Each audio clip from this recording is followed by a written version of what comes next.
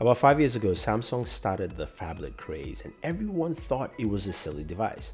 Look now, we are 5 years on and we have about 5 Galaxy Note devices. Now today we're talking about the Galaxy Note7, but let's go back and talk about all the devices that started off this trend. With the first Galaxy Note here, which of course was a 5.3-inch device. It ushered in the phablet arena, it brought in the stylus, it brought in a lot of power user usability that an Android phone or no phone ever had at this point. And then we go on to the Galaxy Note 2, which brought improved handwriting recognition. In here, you also got better camera features and also more RAM, and also the first use of an Exynos processor here in the US. So it brought a lot of things that weren't actually perceived. And then we move on to of course the Galaxy Note 3. Here we saw multitasking play a big role. I mean, your screen size jumped from 5.3 to 5.5, and you have more real estate. You can watch video at the same time. You can also tweet, do other things. This is something that now, as a Samsung user myself, I take for granted that I use on a regular basis, but this is when it started off, and this is with the earliest implementation of it, and it really showed the progression of what Samsung had moved the device on from the original Galaxy Note to the Galaxy Note 3.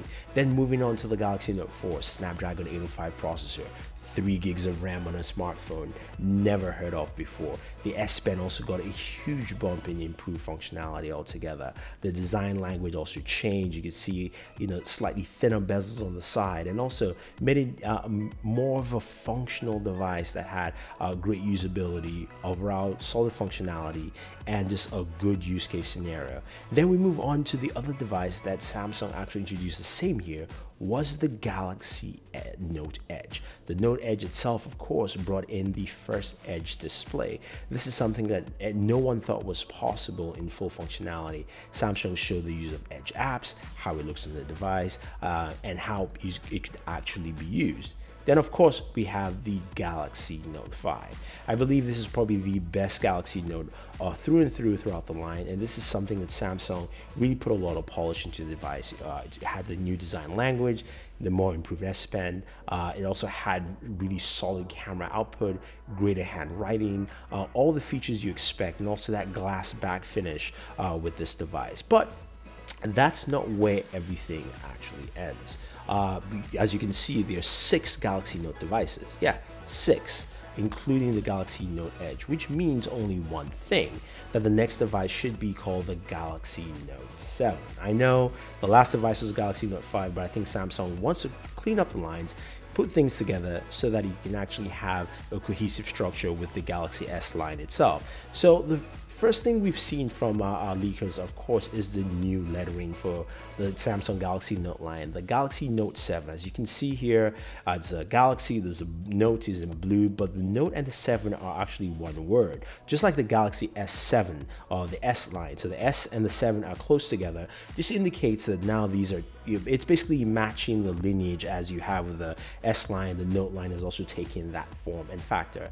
Next off, EV Leaks put out this image earlier today, and this is leaked renders of the Galaxy Note 7 itself. As you can see, it looks like it has dual curved displays. Also, there's an iris scanner in the front, so if you look at the top of the device, you can see an iris scanner on there. You still have the cameras at the back, as well as the heart rate monitor on there.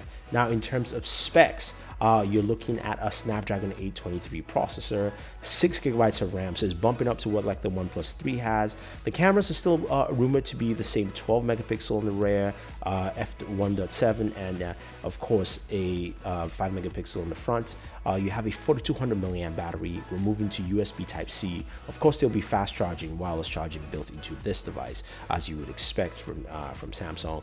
And also, this will also have IP68 water and dust resistant rating, just like the Galaxy S7. So pretty much the Note line is now catching up to the S line itself, which is quite interesting. Now, when will this come out? August 2nd is the rumored date for the launch. Now, leaked images of a press flyer went out, says August 2nd.